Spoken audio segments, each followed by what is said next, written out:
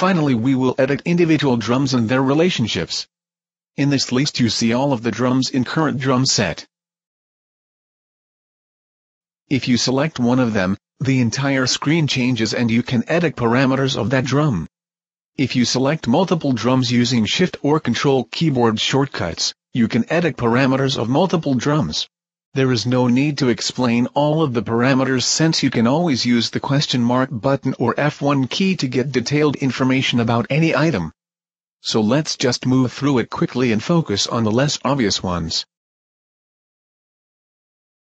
Drum type is the primary attribute of each drum. Besides name and icon, drum type defines defaults for most of the parameters like panorama and MIDI key association and ensures that all drum sets will be perfectly compatible. There are two volumes, volume and output volume.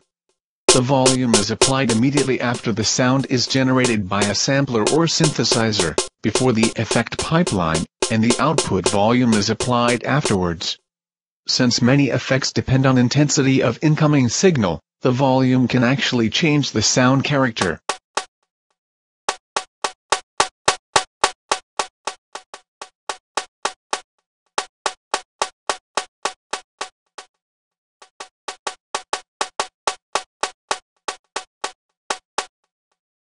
Therefore you should always use output volume for mixing.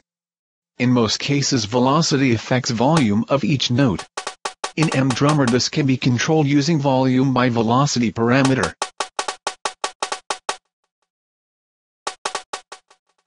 But pitch can be changed by velocity too.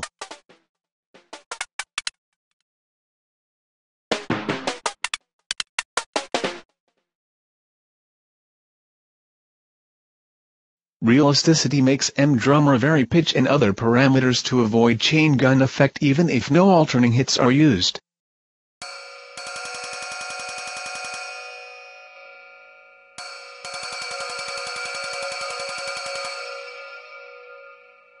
Only one instant setting is our version of limited polyphony. When it is enabled, every note associated to the drum will cause already playing notes to fade out. Fadeout length defines time required for these notes to fully fade out. This is mostly useful for long sounds like cymbals. For example, listen to this ride cymbal stacking up each other.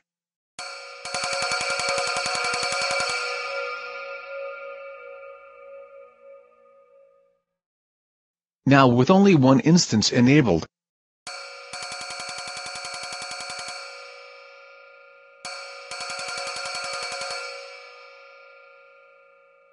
each drum can also cause other drums to fade out. We call this drum closing. The most typical example is a hi-hat. There are three types of hi-hats: open, closed, and pedal. When you hit open hi-hat, it sounds for a long time, and you can end it anytime using closed or pedal hi-hat. This simulates the drummer actually closing the physical hi-hat hardware. In MDrummer you do that like this. Select closed hi-hat, and enable the checkbox next to open hi-hat. And do the same with the pedal hi-hat. Now it sounds like this. This way you can close any drum by any other. Now let's see how MDrummer actually generates sound of a drum. Each drum has a set of velocity layers. The number of layers is not limited. Each layer has some basic parameters like volume or panorama, and also an interval of velocities for which it is available. Finally, each layer has a sound source, which can be any sampler or synthesizer. Layers can be duplicated, saved, loaded, copied to clipboard and pasted back and so on.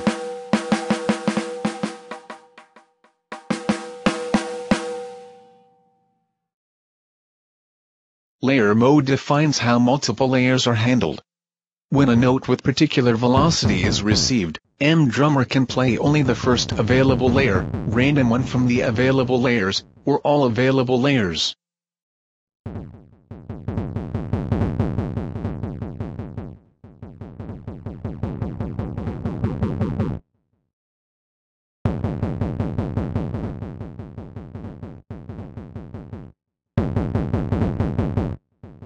This way MDrummer is capable of classical velocity multi-layering, alternating hits, or even merging multiple layers. After the drum sound is generated from layers, it is processed through the effect pipeline. Again, number of effects for each drum is not limited. There are plenty of them, from dynamic processors, through distortions, to automatic panner and tremolo.